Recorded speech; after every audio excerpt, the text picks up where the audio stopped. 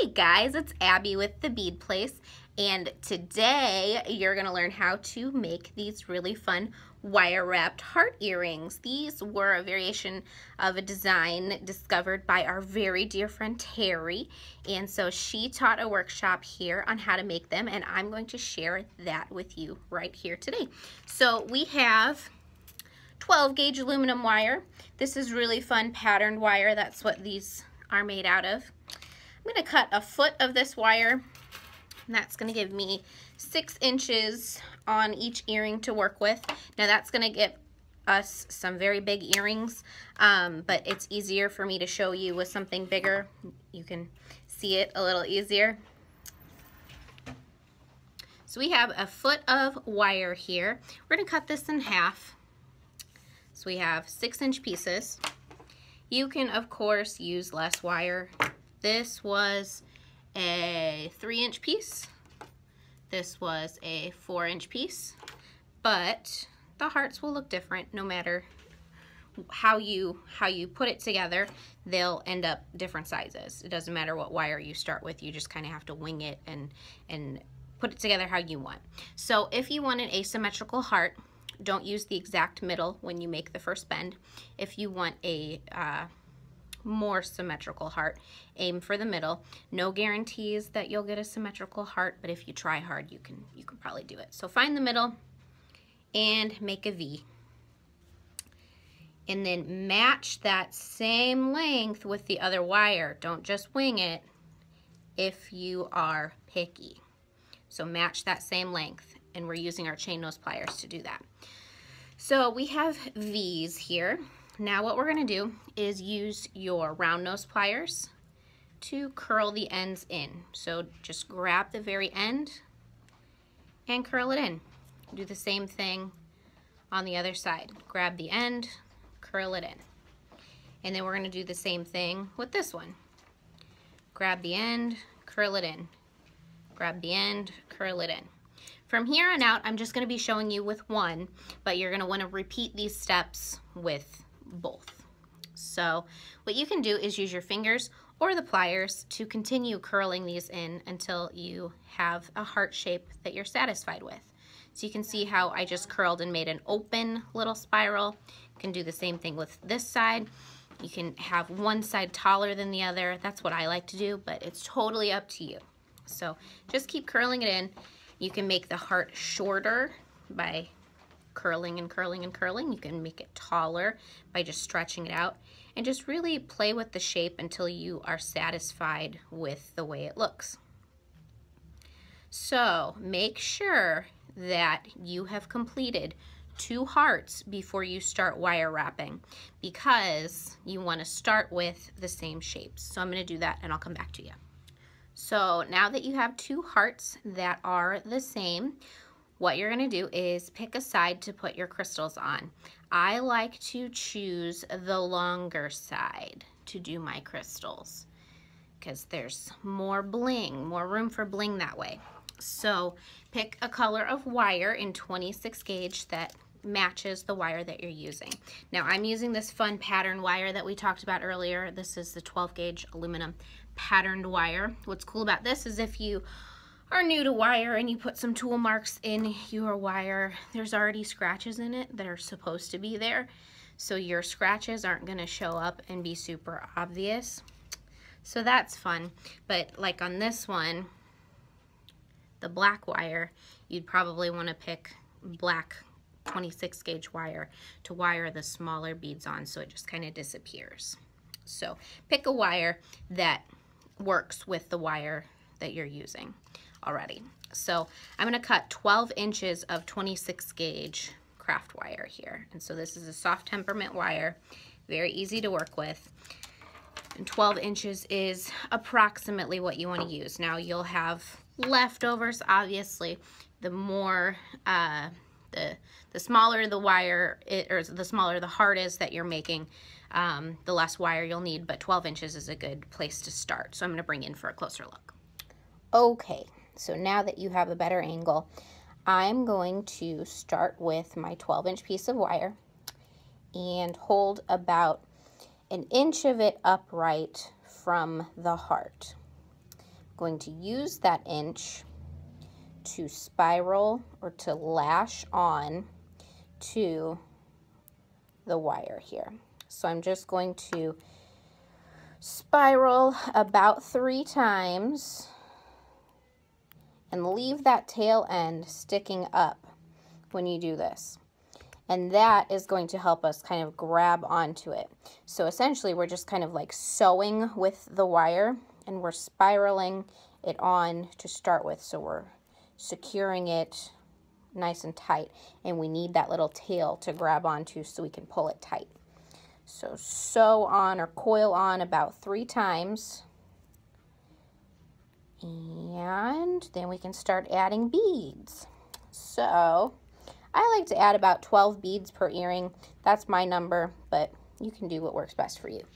So you can see maybe that I have coiled this on here right at the top. Then I'm going to bring the beads down this side here. So use the end of the wire to your advantage as like a needle, so you can use that to kind of scoop the beads up. I'm working on a handy dandy bead mat here. So scoop your bead up, bring it down to the wire, and then take the wire and wrap it through the heart. So we're just coiling it on. So bring it through, hold it upright, and you've got a bead on already. So pick up another bead. Oh, come on.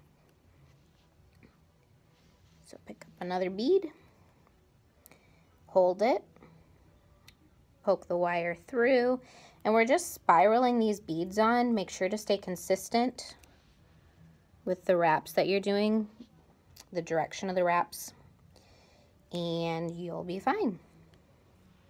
So you can see we're just wrapping it on. Again, pick up another bead, bring it down, hold that bead as you bring the wire through the heart, and bring it back up. As you can see, we've got that. You can kind of push them into place if you want, and just keep tight tension, and we will be done in no time. So string a bead down, hold on to it, and go through the heart from one side to the other, and bring it back up. So you can see we're working the beads down the side. And try to be neat with your wire, but the cool thing about using a smaller wire that's the same size as your bigger wire is if you're not super neat, it'll disappear. So no one will see it. They're not going to be that close to you. And if they are, they probably don't care. So again, hold on, bring it up, and you can just kind of eyeball it. You can keep the tension fairly consistent, like the spaces between the beads. But 12 generally fits anywhere from about a 3-inch wire to a 6-inch wire. You can get them all on there and kind of spread it apart or squish them together as necessary in order to get them all on the way you want them. So you can see I'm kind of running out of room here because I'm doing this really loose. So I have a few more beads that I'd like to fit on. So I'm just going to squish these beads together just like that to make more room. Make sure to keep pulling on your tail end. And if your wire is slipping down as you work, remember to kind of grab onto this tail end that we left, and that's going to help us put it in place. So I'm going to add my last few beads and I'll show you what it looks like.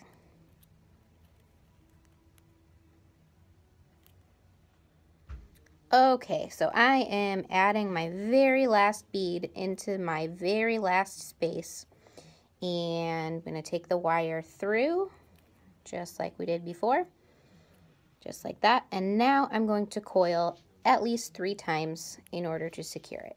So coil, coil, coil, And if you want to do a few more times, that's fine. I think 3 is sufficient. So now we're going to take our flush cutter, flush, not flesh, and trim the tail ends off.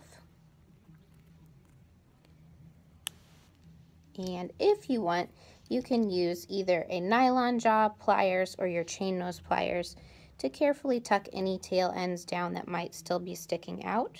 So just mush, mush, mush. And look at that. How cool is that?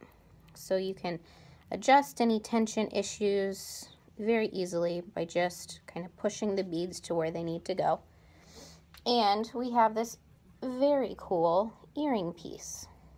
So you are going to repeat these steps on this earring, or I'm going to repeat those steps on this earring, and I'll be back to you when I'm done. Okay, so I have 2 complete hearts and got the crystals on the matching long side. So now what we're going to do is take our jump rings and add them in. So I have 2 bigger jump rings, 2 little jump rings, and that's just so they hang in the right direction when you put them in the ear wire. So I'm going to hook my bigger jump ring through the taller side of the heart. You could do it through that side of the heart if you wanted, and the crystals will all hang at the bottom. That's fine. You can hook it over the crystals if you want. It's totally up to you. I like to put it right here. And again, we're opening and closing the jump ring. If you've been watching our videos for a while, you know the drill. Opening and closing the jump ring sideways, always. So you're opening and closing the jump ring like this, and never like this. The reason why we do that is because when you open it like this, it's going to be really hard to get back in that original circle position. So we always want to make sure that we're opening and closing it like this. So how I like to do that is I will hold the jump ring with 1 pair of pliers going in sideways so that the break of the jump ring is at the top here at 12 o'clock. I'm going to take my other pliers in straight up and down, and I'm just going to rotate my wrist so that it opens the jump ring like that. We're going to hook that into the earring and close it in the same way. We're going to do the same thing with oval jump rings as well. Hold with the break at 12 o'clock. Open it. Hook it in the other jump ring that we have on the earring already, and then hook that right into your ear wire. Now, the most difficult part of this whole project, the hardest part, is coming up. You ready for this? We're going to open it, we're going to hook it in, and now we have to make sure we're hanging it from the correct side. So we're going to put the ear wire through in the right direction. You wouldn't think that would be the hardest part, but trust me, it is. So hook it in. Are we good? I think we're good. So hook it in, close it, and voila. Oh, backwards, other way. This way. So if you enjoyed watching this video, please give it a thumbs up. You can find all of the links to the materials that we used at beadplace.net. The links are going to be in the description. We have kits available for these projects to make it easy for you so you don't have to buy whole big spools of wire if you just want to give it a shot. Otherwise, it's cheaper in the long run if you make jewelry to buy big whole spools of wire and then you have a ton to play with. So all the tools that we used are also going to be on the website. You can find those.